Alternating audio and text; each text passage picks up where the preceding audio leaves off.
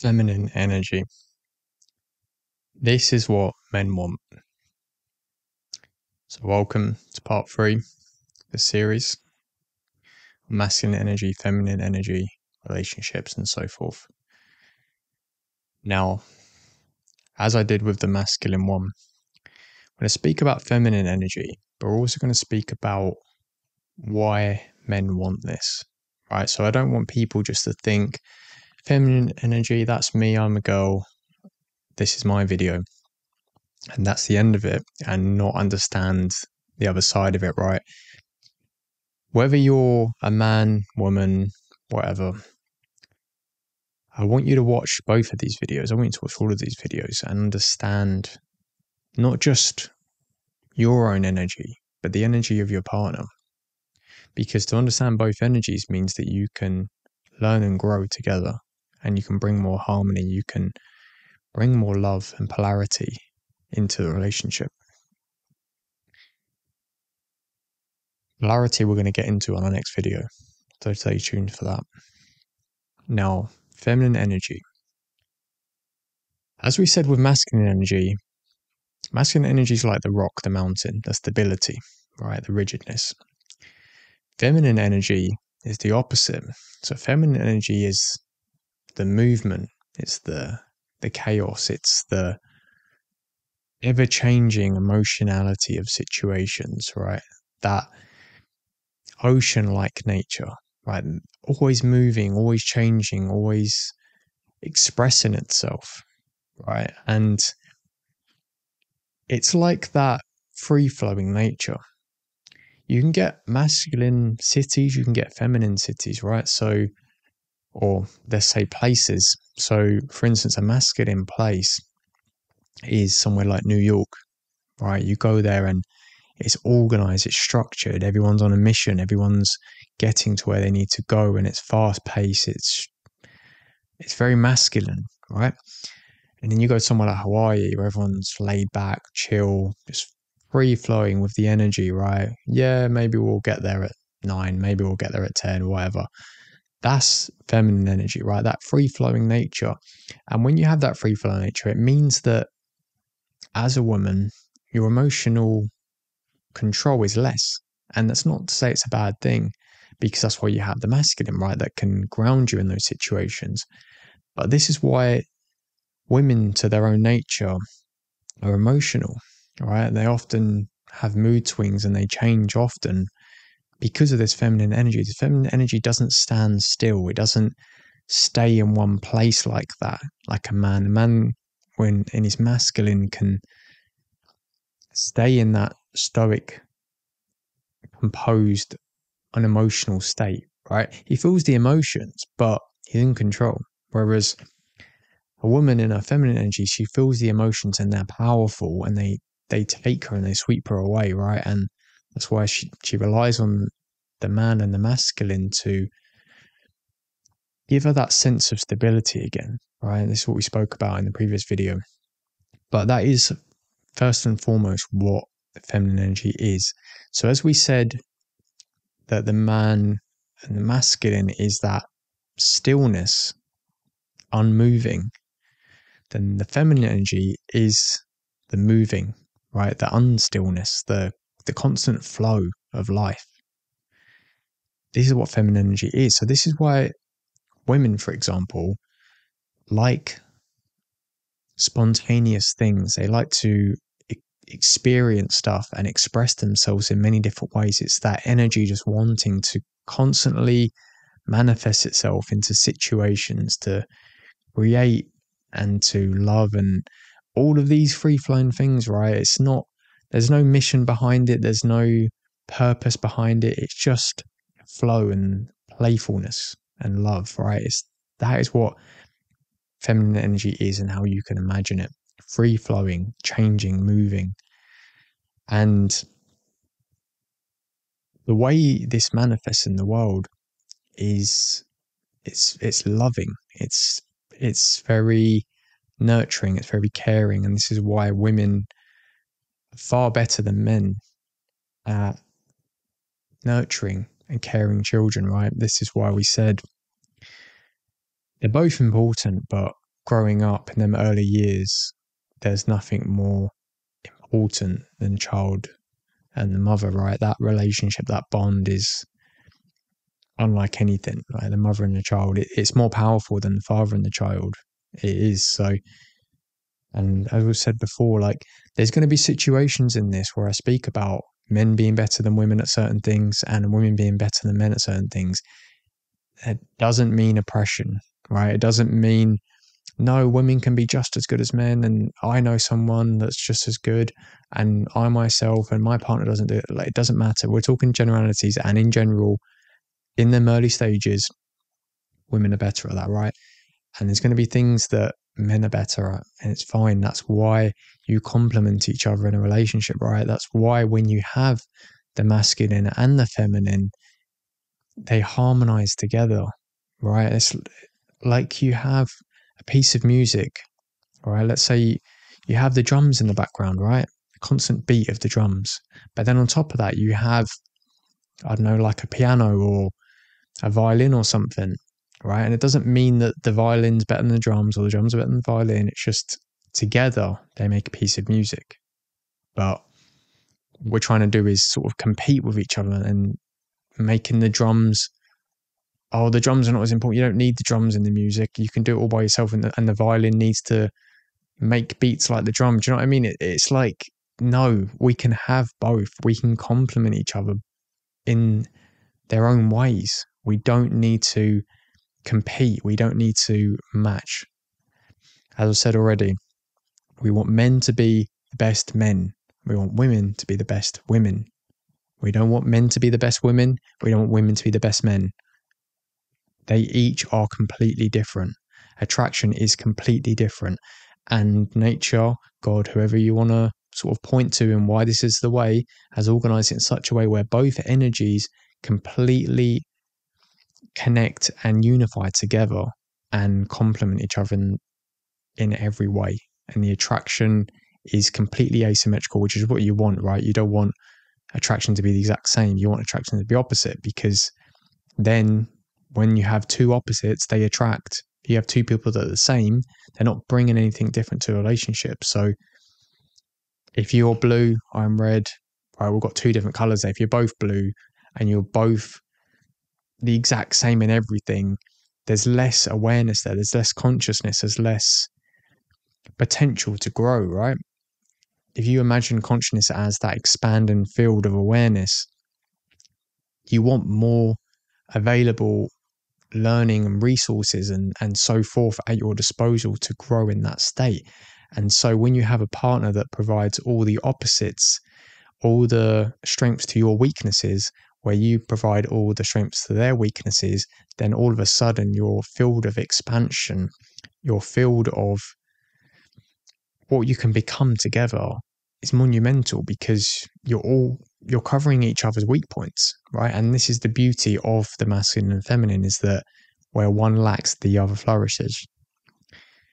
So if we go back to feminine energy, as I said, it's that love, that nurture, right? That's how it manifests. And as we said with the masculine, how that manifests at a young age, having that competitiveness with boys, video games, football, things like that, embody masculine energy. We can see the same thing with women, specifically young girls, with like the toys they play with. Like, think about what it means to play with, I don't know, a dollhouse or paint or draw and things like that, right? I'm not saying that boys don't ever do that, but that expression, right? There's no playing with dolls, there's no purpose to that. There's no end goal, there's no mission, right? Like there is with boy stuff. Like with boy stuff, climb in the tree, get to the highest point, get to the top, playing football, score the goal, playing a video game, complete the mission,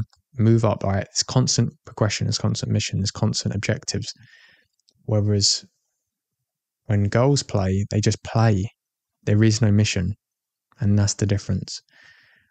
When women, girls play, it's just an expression of the energy, right? And because they're very nurturing in their essence, innocent and playful, it just expresses itself as what you see when they play with dolls or things like that, right? I know that's very stereotypical of what girls like, but that's the reason, because a lot of girls like that stuff because it's embodiment of feminine energy, the playfulness, right?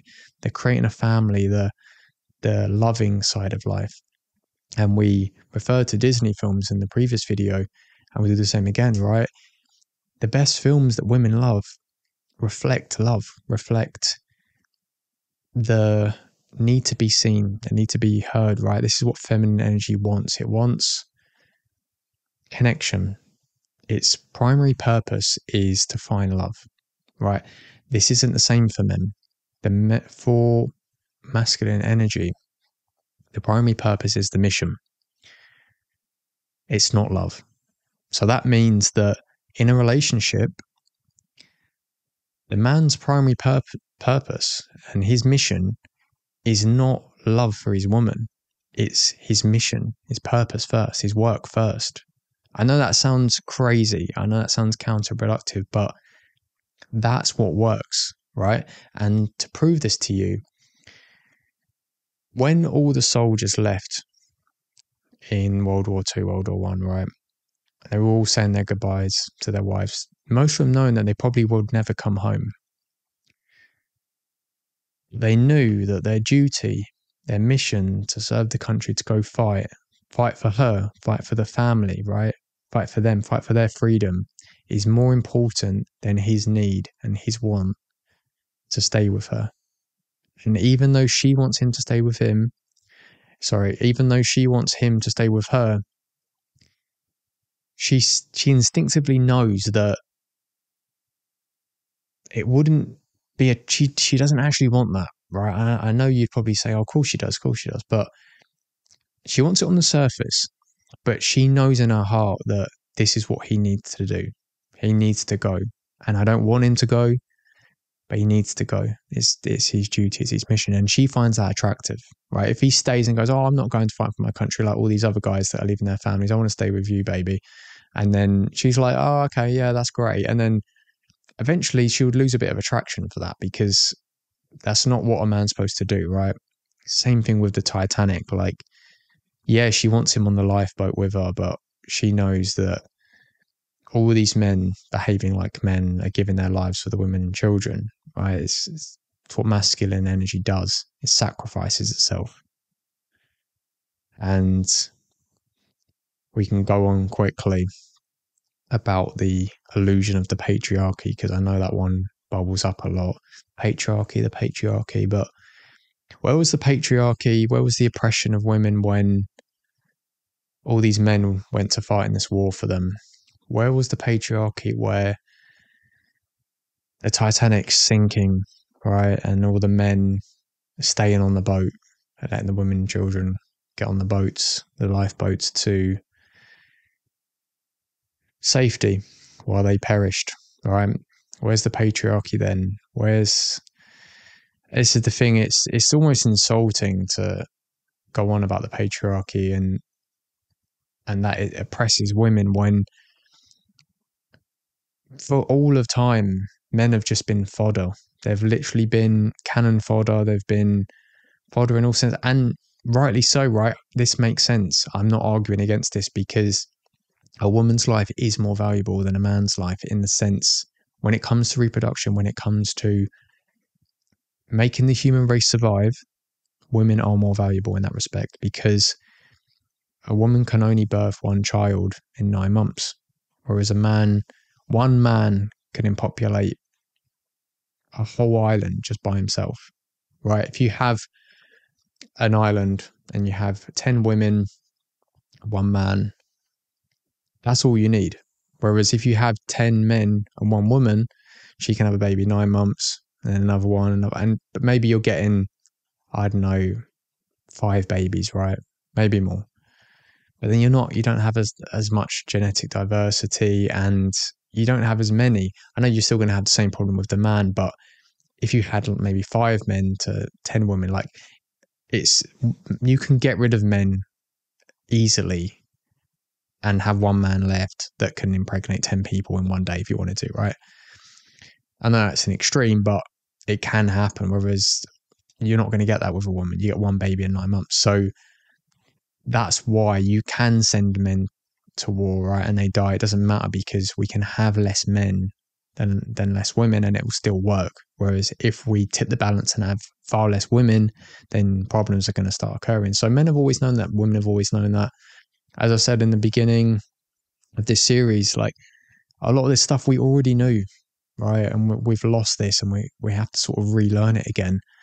But this was always known, and this is why women were always protected, children were always protected, because they're more valuable, right? The children are the future. The women can only produce so many children at so amount of time. When the men, you can kill them, they're disposable, right? I know it's harsh, but like I said, I'm not arguing against it. I'm speaking in all of these from reality, from truth, right? From objective. This is reality. This is what makes sense. So, off of the patriarchy tangent that we went down, we go back to the feminine energy, right? That love, that expression, how young girls would express that energy. That is how it manifests, right?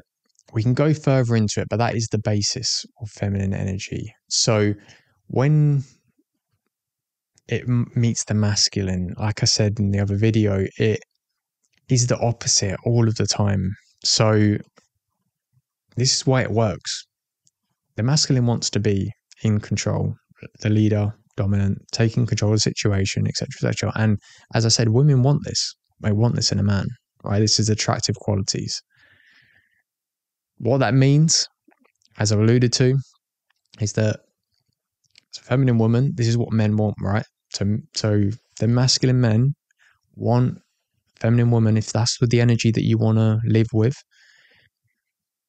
It means that you need to be submissive. It means that you need to follow his lead. It means you need to let him take control.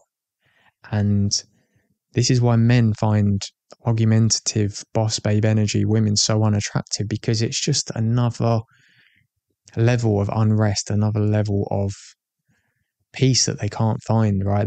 They're already taken on the world, right?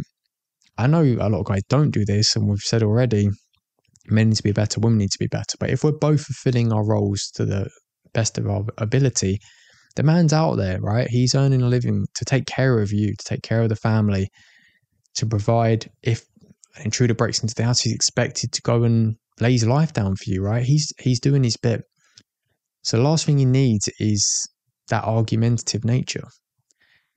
And it doesn't mean that he just dominates and tells you exactly what to do and you just have to listen without. There's a balance to it, I get, but it still means that he has the final say. And this is where women just cannot seem to grasp this concept. As I said, 50 years ago, 100 years ago, this would all seem normal, right? This is not foreign to any woman, but in today's world, this is something that so many women can't grasp. And to prove it, they want domination and leadership and a guy that's got his shit together when it suits them, right? So when you walk down the street, you want the guy to be in control if someone was to come and hurt you or attack you, mug you or whatever, right? You want the guy to be in his masculine end. You don't want it to be a 50-50 then, right? He's fully in his right to take control in that situation. You want a man to be in his masculine when it comes to paying the bills, paying for all your things you want, right? Then he can be in his masculine then. And then in all the other ways, right, that benefit you. But then when it comes to, okay, if I'm in control of you and I'm responsible for your safety, then I have a degree of authority. That's how it works. So when a man imposes that authority, then all of a sudden women don't want to hear that. Oh, you're not in charge of me, I'm my own person, right? And yes, you are. But as we're speaking about with these dynamics in a relationship, you can't have two people in leadership positions in a relationship. There can only be one leader. The same way there's not two captains of a ship, there's not two presidents of the United States, there's not two people at the very top. The same thing applies in a relationship, right? In the fact that you can't have two leaders. You just don't.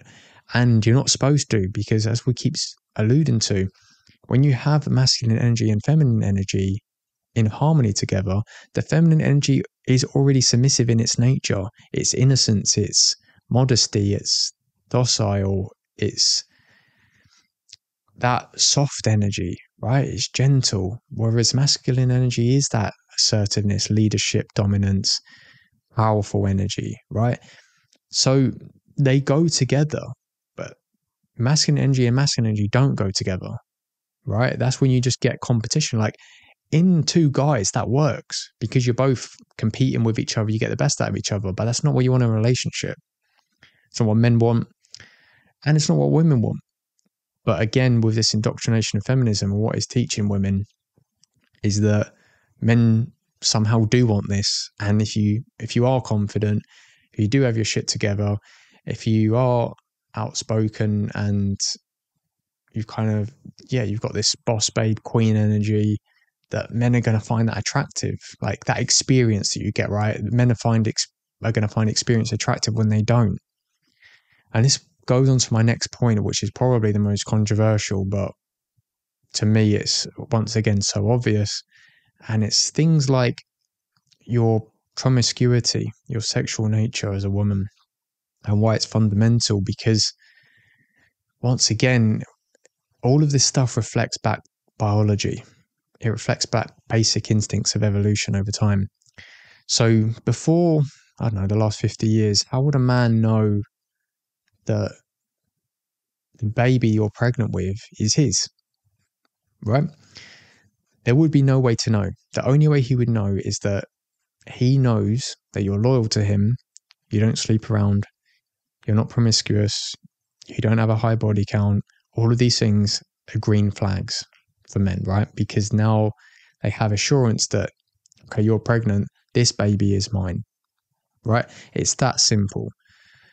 And men instinctively understand this. This is why men do care about body count. It's why men do care about your past and so forth. And as I said, a lot of people won't like to hear this stuff, but I'm just telling you the truth of the matter.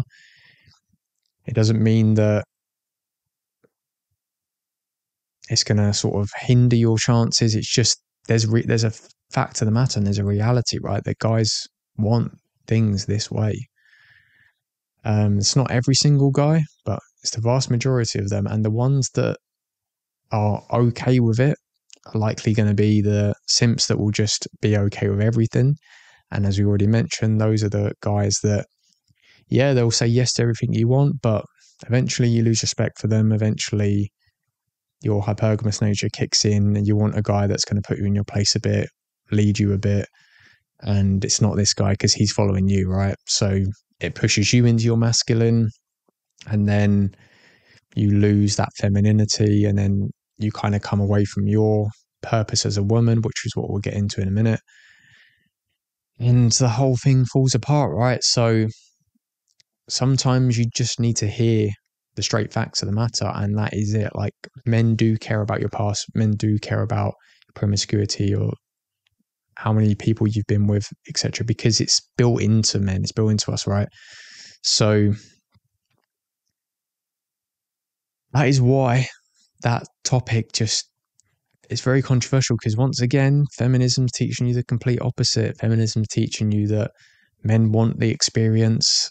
They're teaching you that be sexually free, be in your power. And I just want to say,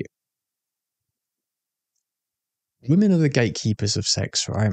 In a relationship, when a man's courting a woman, whatever the dynamics are, right? The woman decides when sex is going to happen. That is how it works. We know this is how it works. Like, it's logic, right? So it's all up to the woman to decide when this is going to happen. I know there could be situations that maybe the opposite. The woman's ready, but the man's like, no, you're all right. But it's very rare, right? Most guys will take what they can get. Women choose what they want to get, right? So women are the gatekeepers of sex, and then men are the gatekeepers of relationships. And before we get into this point, I will expand on that by saying that this can be understood with men will fundamentally have sex with far more people than they will give commitment to. So, as a woman, understand this because this is important. Who you have sexual access to does not determine who you could be in a relationship with, because a relationship is different for a man than having sex with a woman. Whereas for women, they won't have sex with random people as much as men will, right? It's different. And this goes into the biology again. Men are just built to spread their seed. Women are built to preserve their seed for the best mate. So this is why men just find so many women alluring and attractive, and why men often cheat more often than women. I'm not saying that's right, by the way. I'm just saying this is why, because men don't have the proclivity to not so much stay with one woman, because you can choose to do that and you should, which goes into the whole oxytocin of hormones and pair bonding and things like that. But in their biology, they're not wired that way. Whereas a woman is wired that way, which means it's easier for a woman to stay with one person because she doesn't want anyone else, right? She vets the best man, picks the best man. So why would she want anyone else unless a better man comes along? But most of the time, she's happy with that man. Whereas men, they look for the best woman, but it's more of an attractive value, right? It's more of just their beauty and things like that. So that beauty is always on display for them in every single girl that walks past, which is why men often cheat more often than women do, because of that energetic biological impulse that they have. Anyways, if we go back to the body count stuff, why it matters. Women know this, right? And this is why an insult from a woman to another woman is to call them a slut, call them a slag or whatever, right? Because we all know promiscuity, sleeping around as a woman, isn't a good thing. And this goes back to what I was saying, that if you're the gatekeeper of sex, right, which women are, and you choose to have sex, is there power then in giving that away all of the time?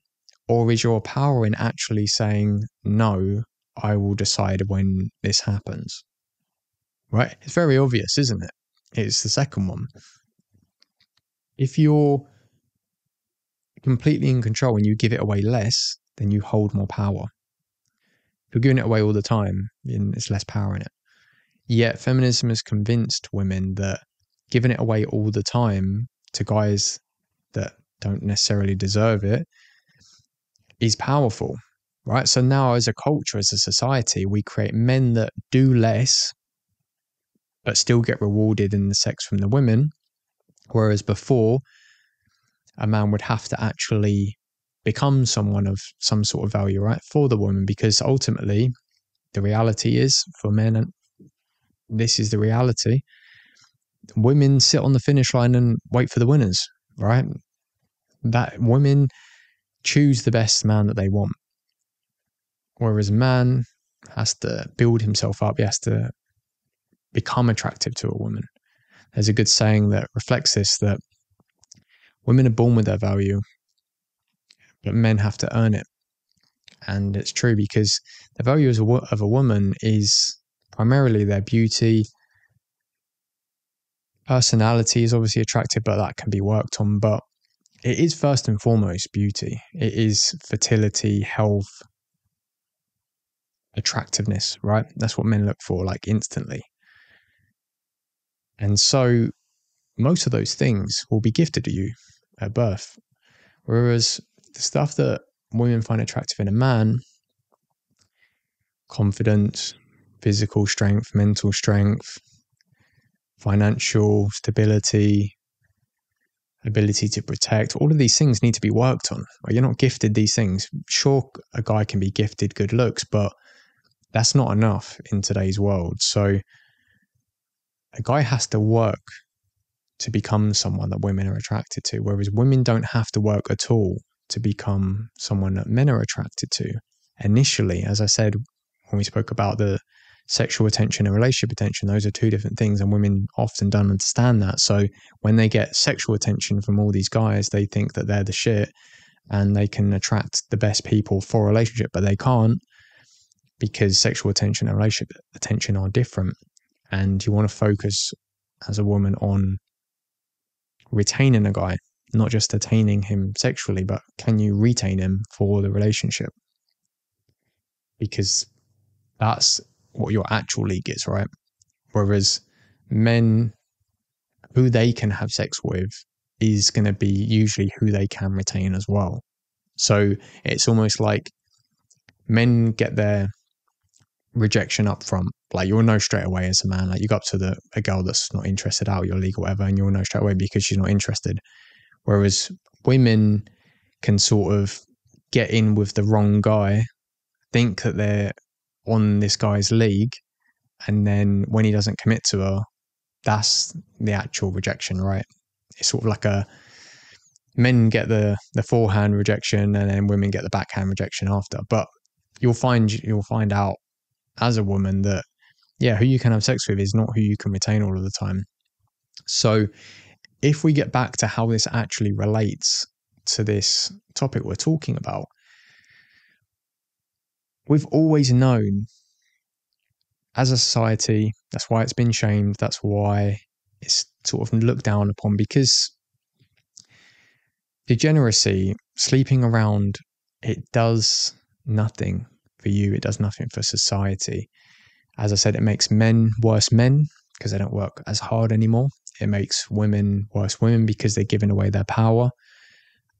And even on a hormonal level, it's actually changing your oxytocin, it's making your pair bond hormone release all of the time. All the partners you sleep with, you're releasing oxytocin, which is a pair bonding hormone. So if you're just having one night stands all the time and you're not bonding with this person, it's like you're depleting that. So your pair bonding with an actual person that you want to settle down with is going to be even harder. There's even statistics on this. You can see how the more partners you have, the more likely you'll end in divorce. I can't remember the statistics, but I think it was over 10 or 20 or whatever, where once you hit over that range, again, it's all going to be different depending on the person, but the chance of divorce go up like 50%. Whereas two virgins that get married, the chances of them being in a successful marriage is about 98%. So there is something to this oxytocin pair bond and stuff. So once again, it reflects back that sleeping around has a net negative, on yourself, society, men, women, everyone. There's no benefits to it. There's literally no benefits to it whatsoever.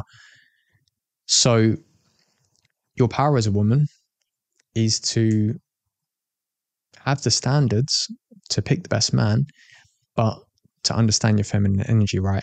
And as go to the next point we're going to go into is what men actually want specifically. So we touched on it already, but men want that feminine energy in his partner, right? And that's not masculine energy.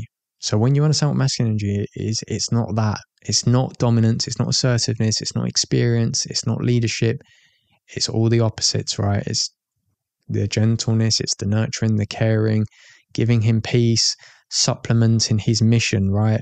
Supplementing his life, being there for him to just be that additional, I don't know what the best word to describe it is, but like a supplement. And that's not a bad word to use at all, in the sense of like, you're like this peace, this comfort, right? He comes home to, and you're taking care of all the stuff that he's not already taken care of. If you can be this to a guy, then that is basically all you need, right? Just don't give him grief. Don't give him the argumentative nature. Follow his lead, follow his word, and that submissive and dominant dynamics that we spoke about doesn't mean that you have to submit to any guy, right? You're the one that's, I'm speaking to women here, but you're the one that's vetting the guy that you want to be with. So vet the guy that you want to be with, and then likely he's going to be a masculine guy if you're a feminine woman. Then submit to that guy, right? No one's telling you to submit to any old guy. You're the one picking the relationship. You're the one picking who you have sex with, and then if you're actually in that guy's league, and he will commit to you, and then you've got the relationship. But ultimately you're deciding still, right? You're deciding who you want to be with. So this goes back to why you shouldn't sleep around. There's no point to it. Pick who you want to be with, get a relationship with them, and then you'll be happy to submit to that man. And as I said, you can't have two north magnets. You can't have two masculine people in this relationship. So when you do get into it, if he's in his masculine, then he is going to want that submissive nature in the feminine. And that loving, that caring, being a mother primarily is what the feminine wants. So this leads on to my next point. What is the sort of mission for the feminine? And ultimately, it's being a mother. And this won't be for everyone, of course, but you could see it as, instead of being a mother, let's say the manifestation of love in either finding love, giving love. But the way and why being a mother is so important to the feminine is because there's no love more powerful than that with a mother and a child, right? So it's like, we could, in the same way a masculine, right? He has a mission, but the ultimate mission is always going to be the most powerful thing in his life, right? You can see it that way. So if the feminine looks to find love, that is what the feminine wants, right? That seeking of love, seeking of connection. There's no better place you'll find it than having children, having a family, because that is the embodiment of that love to such a degree, which is why often for women, that is where they find their most happiness. So we go back to the first episode where I said that we're teaching women to chase careers and to sort of put that on hold, put a family. Yeah, if you want a family, wait, sort your career out first, blah, blah, blah. And obviously you can do that, but so many women kind of leave it too late, and then they're sort of pressured. They're in their 30s now, and they're like, I need a family. I should have done this earlier. I wish I'd done this earlier.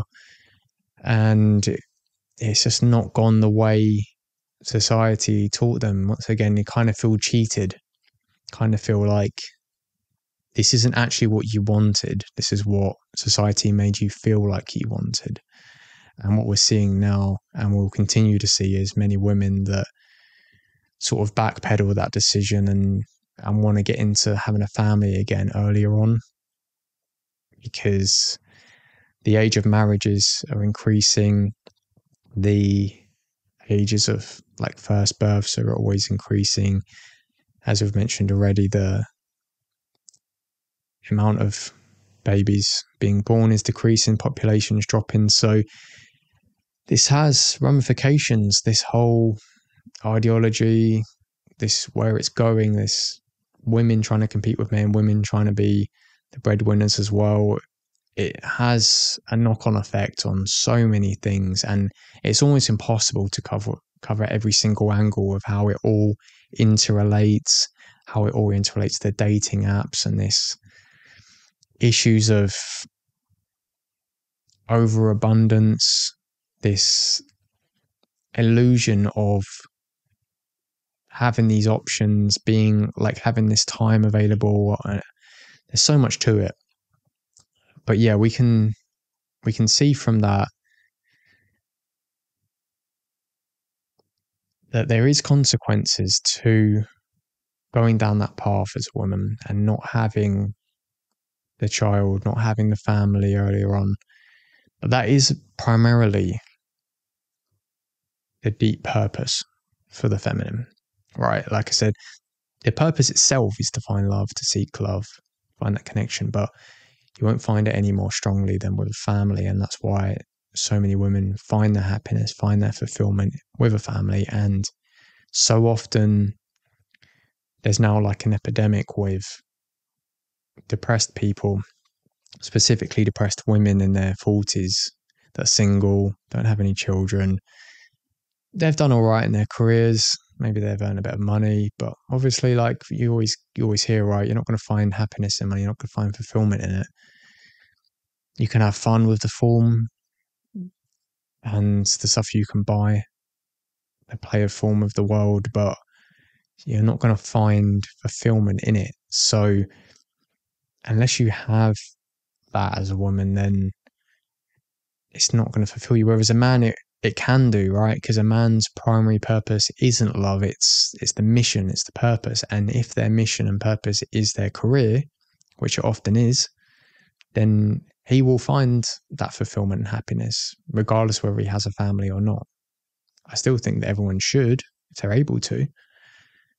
But it's not going to be as prevalent as a woman.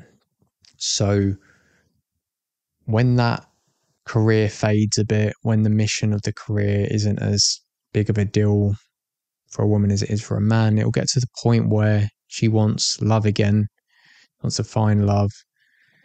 And when she doesn't have it, then she's going to feel empty and depressed. And that's what so many women are experiencing now. And so that is it with the feminine. That is what guys are looking for, right? The masculine guys want the feminine women. The feminine women want the masculine guys. You understand that? You understand what you bring to a relationship. You understand what your partner wants. And I promise you, you will create so much more harmony. You will know your place. You'll know what your partner wants. You'll know who's supposed to take the lead in these situations. Like, it means the guys step up. It means the girls step up in both in their roles, right? Like, what does my man want? What does my woman want? Honestly, like I said, I don't know how we don't have any idea about this stuff. It's crazy to me. In some other cultures we do, but it's not really understood in terms of energy. It's more just, this is what a woman does, this is what a man does, but not understanding that that comes out of the masculine and the feminine energy. If you're interested in learning more about feminine energy, I have a guide on my website, mountainofevolve.com. I'll put the link in the description, but over there, that's my self-improvement website, spirituality, transformation, all that stuff. You can have coaching from me, fitness programs, and so on. It's all over there. Like I said, link in the description. If you enjoyed this video, please like and subscribe. Make sure you check out the next one. We'll be speaking on polarity and sexual polarity in a relationship. But yeah, if you enjoyed this video, please like and subscribe. Thanks for watching, and remember, you're here to evolve.